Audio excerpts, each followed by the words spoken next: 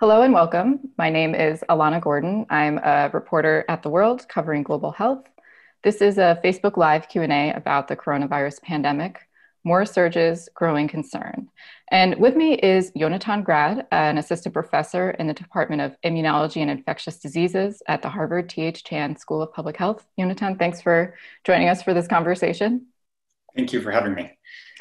And so you can post your questions for us on Facebook at Forum HSPH, or you can email them to the forum at hsph.harvard.edu. This Q&A is jointly presented by the Forum at Harvard's T.H. Chan School of Public Health and the World from PRX and GBH. We are doing this on Zoom through Facebook. To start, the number of new cases of COVID-19, for context, in the United States, it pretty much peaked in July, declined for about 2 months. Then last month, the situation, it changed, and not for the better. Since mid-September, we've been seeing new cases steadily mounting. Breaking things down at the state and local level, we've observed dramatic surges in states like Utah, Wisconsin, North and South Dakota. And those places are far exceeding the number of cases they saw during the summer peaks. Even states that have been holding the virus in check are seeing local surges. Here in Massachusetts, Boston recently entered the red zone, which is the state's highest risk of emergency, or highest category. And in New York, areas of Brooklyn and Queens have emerged as new hotspots too. And that's prompted leaders there to reimpose restrictions. So, Yonatan, we've been expecting more surges, even what some have called a second wave. Are you seeing that happening? Is this it? From a purely descriptive perspective, yes, absolutely. We had one wave with a rise in cases, as you described, and then many places were able to flatten the curve through social distancing, masking, and other types of interventions, bringing those case numbers down. And now, as we see them start to climb again, this is, from a descriptive perspective, a second wave. But I'd like to emphasize that unlike waves in nature, like waves in the ocean, we actually have the ability to control these waves. Really, they're a reflection of our choices and behavior individually and as communities. These choices really shape the extent of disease spread through our populations. So when you think about that, why? What are some of the drivers of why we're now experiencing a rise in cases in parts of the United States, for example? Yeah, so we know that the virus can spread so long as there are sufficient numbers of susceptible individuals to sustain spread and connection between infectious and susceptible individuals. So, and we have a good sense of what the risks are for accelerating that transmission. We know that it's a respiratory virus, it transmits through the air. Things like close contact, poor ventilation, activities like shouting and singing, all of those that generate droplets and aerosols, these increase the risk of transmission. So where we're starting to engage in those behaviors more than we had been, and there's connection with infectious individuals, we should expect to see that there will be spread. So this also means, of course, that we know what we can do to help suppress the spread of COVID-19. So social distancing, masking, meeting outdoors rather than indoors, and then really coupling that with extensive testing as well as contact tracing, case identification, and so on.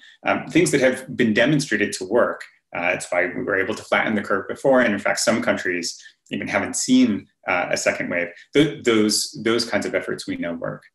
I want to get to that about other countries, but just in building off of you were talking about a need for testing, surveillance. You had an op-ed in the Washington Post co-authored recently that there isn't enough testing and surveillance data to really be figuring out the ways to tighten and loosen restrictions. So what are the gaps in that testing and monitoring right now that prevent that level of informed policy?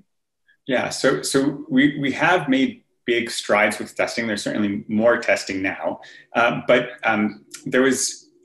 we had a really slow start, and that put us behind the eight ball, and we have really not emerged from that situation yet.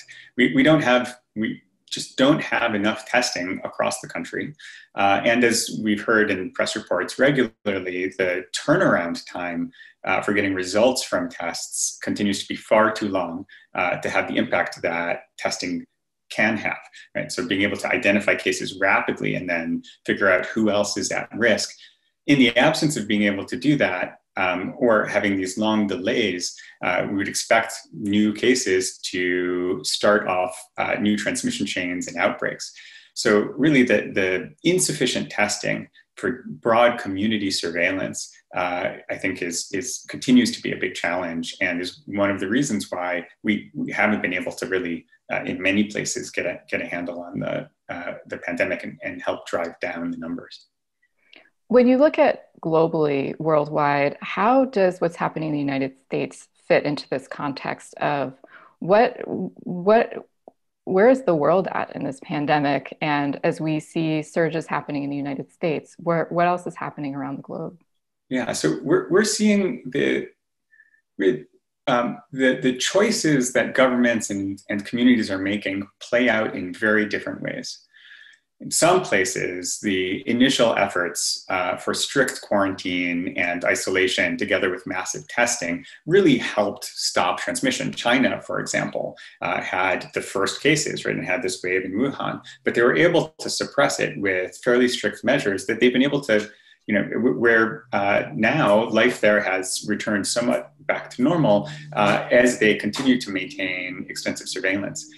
Other countries, like Israel, did a good job initially in suppressing spread, but then let up on those efforts. And we're seeing massive spread in Israel now, leading to a second lockdown, right? So having to use this broad measure of community quarantine as a way to try to slow disease spread. And we're seeing similar kinds of up and down introduction of social distancing and other types of interventions, lockdown interventions in different places. In Spain, there was actually just recently a legal battle about this, but the federal government wanted to introduce more restrictive measures in Madrid. In Paris, more restrictive measures have been introduced. Scotland, the same, some towns in northern England, to try to control what has been rising case numbers in each of those places. But other countries like South Korea, Singapore, they've been able, after their initial efforts, basically they have occasional blips, but they've been able to keep the numbers low. And New Zealand, aided, of course, by being a kind of island country, initially actually it was able to remove COVID-19 spread almost totally. And after, again, an introduction, now has yet again almost essentially eradicated spread in their country. So the different choices that countries make really have had huge impacts on the trajectory of the pandemic in their populations. And yet still, I mean, this week, the director of the World Health Organization said about more than people had expected, about 10% of people may have been exposed to the virus, but that still leaves like 90% of the global community susceptible. And so it seems like choice is one part of it, but it still seems like, do you see this as still in the beginning of things when you think about how many people out there? Yeah, that's right. I mean, I think it is still in towards the beginning for precisely the reason you mentioned. So much of the population remains susceptible that the possibility of continued spread and continued struggle with the pandemic for some time into the foreseeable future, I think is right. And this is one of the reasons why so much emphasis has been placed on innovation medically, right? So coming up with new therapies so that we can treat people and reduce the severity of disease, and vaccines to help prevent disease. So, people talk about the fact, well, if everyone's going to get it anyway, why does it matter? Why are we doing these kinds of interventions? And I think the advances that we've seen with new therapeutics Or the use of old therapeutics to help reduce the severity of disease, so like the use of dexamethasone, for example, or new drugs like remdesivir, newly applied here, or the monoclonal antibody cocktail that we've heard so much about over the past couple of weeks. You're talking about the treatments that President Trump has received. Exactly. So as we develop these new tools, we're able to better treat individuals. So all of these efforts to help suppress the spread of the virus means that it's giving us a time frame, a window in which to develop the new tools to help reduce the mortality, reduce the severity of disease, or even prevent it as we get effective vaccines. So these efforts, even if large fractions of the population remain susceptible, these efforts to help develop these new tools can have massive benefits in the longer term, even if we see continued spread. Just there's some questions coming in from online, so I want to be sure that we get to some of this too, but I have more follow-ups as well. In contextualizing around the availability of treatments, where we're at in the pandemic, seeing new surges, for example, in the United States, this question from online is, in the spring, we resorted to a lot of broad shutdowns, and that was one of the only weapons readily available, I guess you could say, in our arsenal, to use that sort of metaphor. Are we now better prepared to contain outbreaks without resorting to those kinds of sweeping restrictions? And we've also seen this kind of politically play out in the vice presidential debates yesterday about how this is being handled and how to handle it moving forward. Should there be more widespread restrictions and things like that? I think that one of the challenges, of course, is that at the beginning of the pandemic, our understanding of disease spread, risk areas, what kinds of activities were risky, was still very much in its infancy, and we've advanced in our understanding of what types of activities can contribute to risk, and then what we can do, therefore, to reduce that risk. And I think that's where, again, we return to these ideas of limiting interactions among groups, indoors with loud speaking, and so on. These kinds of activities that we know promote transmission, being able to address those, promote masking, and so on, I think continue to be interventions that can help us avoid the blunt instrument of community lockdown and target them, particularly as we get better and more testing and are able to do more surveillance. We can identify those populations that are at highest risk of continued spread, or where we're seeing the most spread, and try to focus. So advances both in our understanding of transmission and advances, and there's, again, a continued need for advances in availability of testing, I think can all help us avoid the lockdown scenario. But if we get back to a situation where there's just completely uncontrolled spread, that continues to be a looming possibility, knowing the huge challenges associated with it. I'm sorry. I was going to just ask, and following up from that, this question is from Andrea from the World's Facebook page. Are these slow turnaround times right now for testing results? Is that a specifically United States sort of thing, or what can be learned from other countries? Yeah, so I think there are some areas in the United States where turnaround times are very slow. It's not even everywhere in the US. I think, again, availability of testing, availability of reagents, increasing manufacturing, increasing the clinical lab capacity to be able to run these tests, all of those things can be addressed. You mentioned the political situation, and of course the debate yesterday, and continuing issues around making this into, I think, a central issue for the election. And I think it deservedly is one. There was recently, just yesterday actually, an editorial in the New England Journal that I think really held the administration, rightfully held the administration accountable for many of the failures that have led to now over 210,000 deaths. The United States has a death rate of around 500 per million. This compares to the reported death rate in China, for example, where we know there were the first outbreaks of 3 per million. Right? So there have been, I think, really important failures, massive failures of federal leadership here that I think could have, had they approached this differently, we would be in a different situation.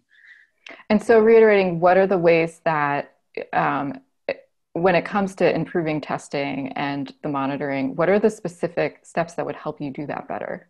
Yeah, so focusing more on rolling out testing, so getting more, both improving what we have in terms of the clinical lab capacity, available manufacturing of the tests themselves, expanding the types of tests that we use, developing, there are a number, there's been a huge amount of innovation in developing new types of tests. And developing rapid tests. So tests where instead of, with the current PCR test, it's, at least 8-hour turnaround, and often it takes days just because of backlog. But there are some tests that are being developed that can do this, within 15 minutes, half an hour, 1 hour. Really trying to push forward and the manufacturing and the continued innovation of diagnostics, I think is a critical piece here. And then in terms of surveillance, many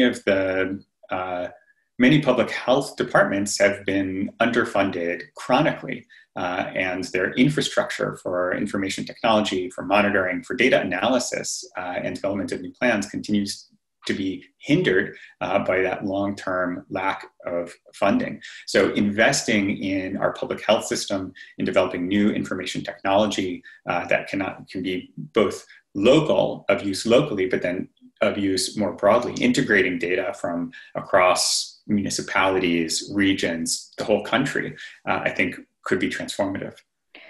So given where we're at now, this question comes from Lexi Cohen. Do you think a place like Massachusetts, which was a national hotspot early on, has the potential to become a hotspot again, and that a second lockdown, for example, would be necessary soon? I think any place that has the sufficient number of susceptible individuals to sustain spread is going to be at risk. Right?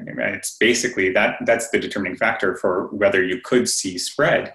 So the possibility is there, but I think in Massachusetts there have been many advances in developing tools to help monitor and then respond to increases in cases, and we're seeing that take place as there's been a delay, for example, in school opening in Boston, and we'll have to see what other interventions again, Boston city government and Massachusetts Commonwealth decide to enact if we see a continued rise.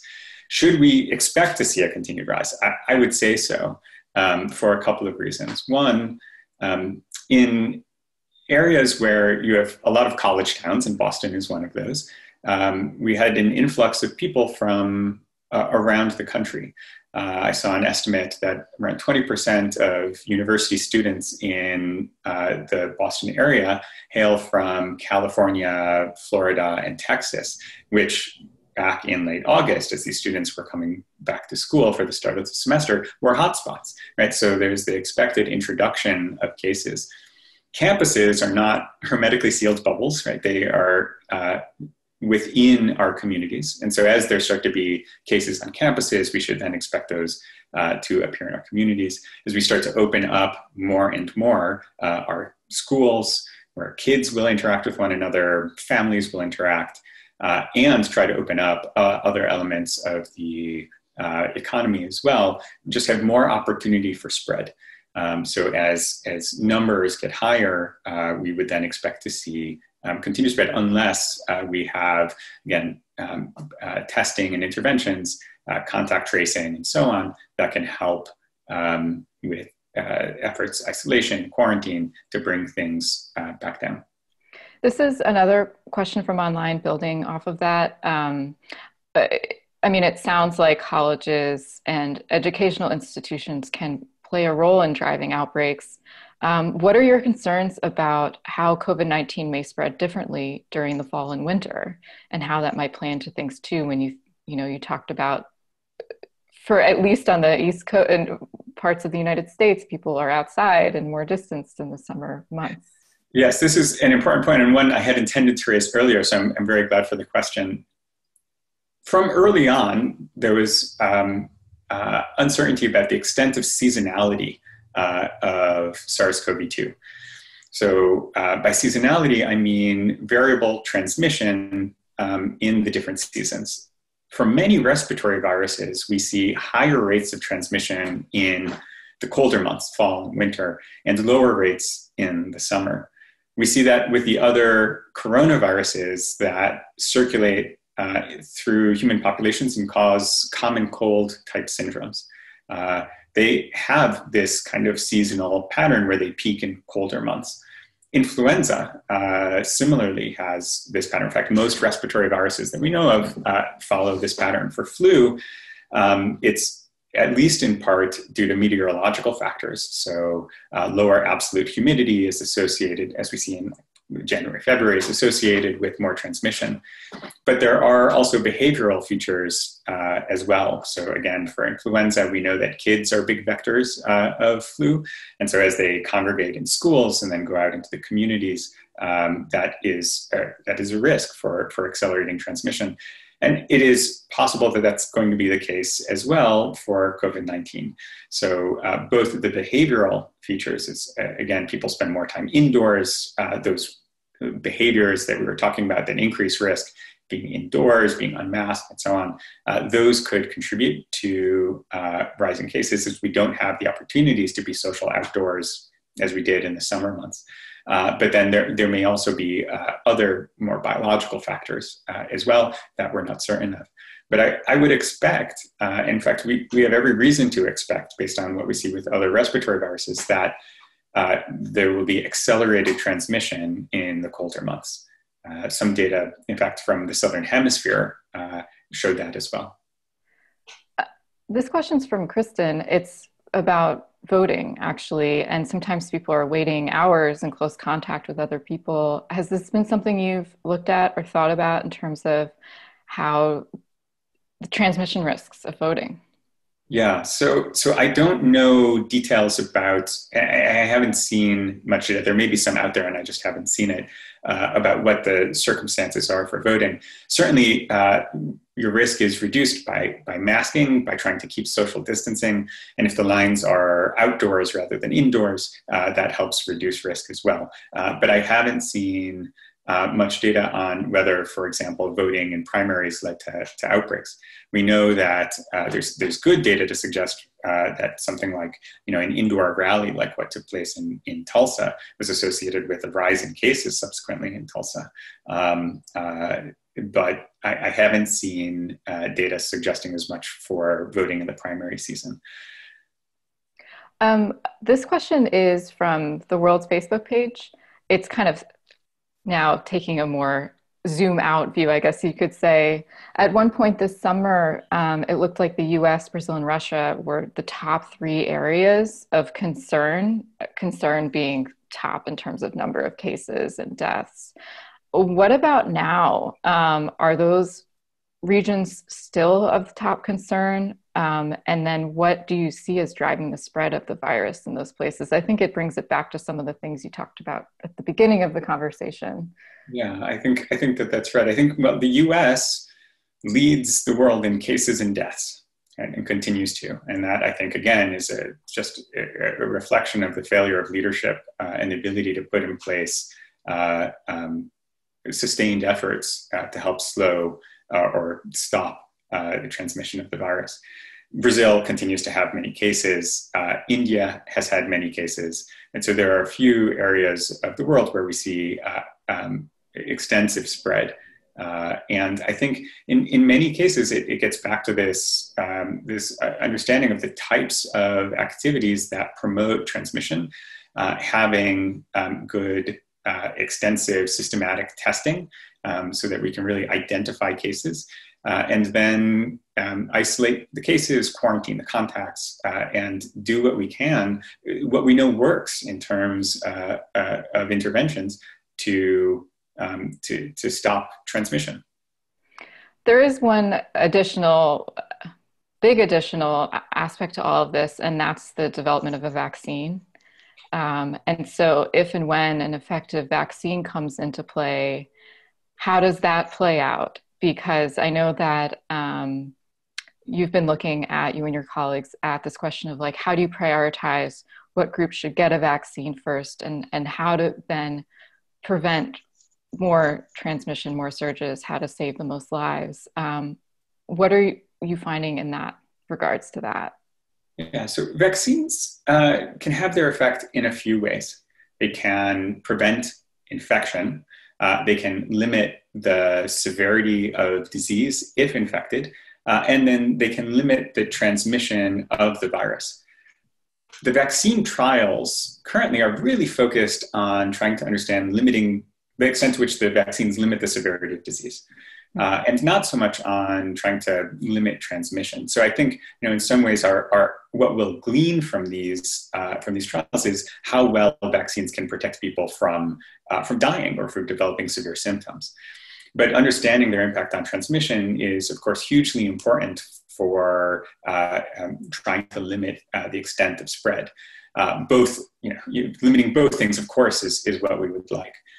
What we were looking at was this question of if you had a vaccine that could achieve both, how would you distribute it, knowing that a vaccine, initially at least, will be manufactured only in sufficient quantities for a limited set of the population. So how do you prioritize vaccine distribution? If you want to reduce deaths, then what we found, and this I think makes just common sense, is that you want to target those individuals who are at highest risk for dying from the disease. So the elderly population, for example. And this actually held true even if the effectiveness of the vaccine is lower in those individuals. And I bring up that point because we know that for many vaccines, like flu, for example, the effectiveness in older age groups is less than what we see in younger age groups. So even in that context, vaccinating the at-risk population first will help reduce deaths. If we want to reduce spread overall, then vaccinating, at least as we looked at the numbers in the US, given our demographics and the kind of interaction patterns that we know exist, that targeting the younger individuals is how we should prioritize vaccination. But I think we recently had recommendations from the National Academy where, again, they said prioritizing the essential workers, healthcare workers, and then those at highest risk for dying from the disease is how we should prioritize. There are many, many logistical questions about how you implement this kind of vaccination program, and I think those cannot be overstated. I mean, both rolling out the vaccine, finding the individuals. For many of these vaccines, they're 2-dose vaccines, so you need to where people need to get doses 2 weeks apart. How do you make sure you do that? If people are in a few different categories of risk, how do you find them? If they initially aren't findable and you started giving vaccine to other people and then they decide to come back. I mean, there are many complexities here. I could go on and on, but this is, I think, one of the big challenges our public health system is now facing too. We're about out of time. I wanted to ask you if there's some certain driving questions as we wrap up the conversation that you're still trying to figure out, that you still don't know. And it sort of comes off of a question that just came in from Georgianne, which is, what's the reinfection concern for the elderly who had the virus as they return to nursing and assisted living facilities? So I wonder if, in responding to that, then additionally, if you might be able to wrap up with some kind of key insights that you have in terms of, like, we've learned so much, but also being mindful of the things we still don't know. Right. I think that question about how long does immunity last is a fundamental one and totally critical to developing a response. And it's the same question not only for natural infection, but also for a vaccine. Does the vaccine confer lifelong protection against infection, or does it wane quickly, like what we have seen with other like the common cold coronaviruses, where it seems like people can get reinfected a year after their initial infection. I think getting a better handle on the strength and duration of immune protection from both natural infection and from the vaccine candidates is absolutely critical to shaping a policy to come. And then finally, as you think about the realities of people getting to work, trying to live their lives, but also managing these unknowns of the surveillance information that you're trying to get, the testing information, what are some of the key things that you've learned about how people can kind of manage these unknowns and try to prevent transmissions moving forward? Right. This gives us an opportunity to underscore those issues we've talked about a couple of times, where we know what can help lower the risk of transmission: masking, outdoor versus indoor activities, social distancing. These kinds of efforts, I think, reduce the risk of spread and are ones that we should continue to be mindful of. Great. Well, I think that's a good place to end to conclude our conversation, Facebook discussion. Thank you, Yonatan, for fielding my questions and everyone else's. Thank you for the fun conversation. And so this Q&A has been jointly presented by the Forum at Harvard's T.H. Chan School of Public Health and the World from PRX and GBH. You can view the full discussion on our Facebook pages and send feedback at Forum HSPH and at PRI the World. You can join us again this Tuesday at noon when we will be talking with epidemiologist Caroline Buckey for the coronavirus pandemic and the latest updates approaching the holidays. Thanks for listening.